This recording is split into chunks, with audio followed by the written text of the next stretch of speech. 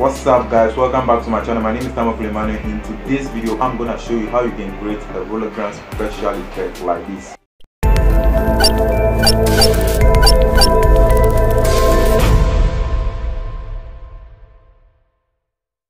So this is how I took the shot. First I took a photo with my small touch screen on the ground. That's where the hologram will try to take place. So after that I imported it into this lab and then change the wall in the photo. After changing it, then I save it and I import it into Kinemaster. Guys, everything used in this tutorial was downloaded from the Kinemaster Asset Store. So you can go download it, then use it for your video. Let's jump right into the tutorial.